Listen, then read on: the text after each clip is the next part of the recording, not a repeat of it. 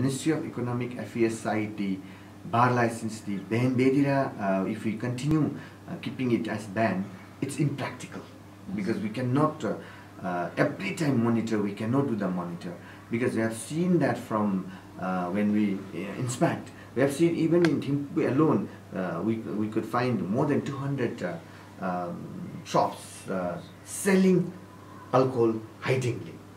So whenever we inspect, we catch them. But what action do we take to them? Because they don't have a license, so I can't cancel the license. Yeah. So there is it as it is. They want to do the business, but they don't have the license. Opportunity of business, the 𝐿𝐴, because that is opportunity. That is why they are selling the alcohol like that. In fact, that is much more damaging because they also have to sell hidingly, and buyers also they have to drink hidingly. There could be adulteration of alcohol also to keep the price competitive, and it could be damaging also because hidingly sometimes they might be drinking more because and it has a practical implications. That is why, if required, bar license the lifting so that time take a bar license 𝐥𝐜𝐞𝐫 amendment. Need basis na, if somebody wants to open a restaurant without bar may not go very well because it is a package. So the restaurant the chikaro bar the goves bar top ni yubchibe. More. Dizumbera the entertainment centers do well, like even some entertainment centers which have come after the 2010. Basically they can 2010 since the bar license was there. Then there was no bar license, so many of these entertainment centers are today operating a bar license which is in somebody's name, in hire and all these things. And already that is a pressure to them. Their business bema susa, and then due to pandemic, many of them is out of business and continue paying this higher the rent pay with the tamideva the follow genuinely bar license that's better. Then other is because people are not getting bar license, some are taking advantage. They are not running the bar themselves but hiring out. And hiring out who is interested to run, he has to pay the rent as well as the higher charge of the bar.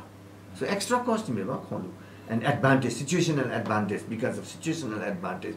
Therefore, rightfully bar run benigidi, rightfully bar license, that will not, he doesn't have to pay that extra. And the people who is having bar, if he doesn't want to run a bar, why to keep it?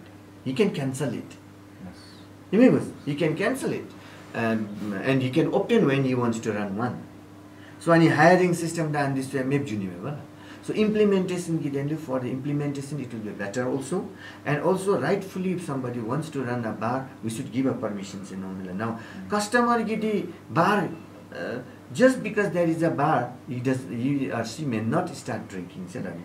Drinkers as such might not increase due to having a bar license, but at least choice for the consumers to go anywhere they prefer and drink, have a social integration, drink responsibly. This is the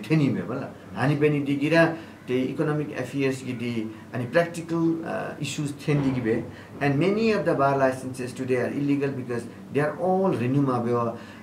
The rules now, any licenses that's not renewed for 6 months gets automatically cancelled. Now for other businesses they can get back after clearing the penalties, whatever. But bar licenses, since there is a moratorium, we are not able to issue them. So it gets cancelled. Then there could be a lot of issues. Some might play with their licenses and all these things, and there could be so many issues.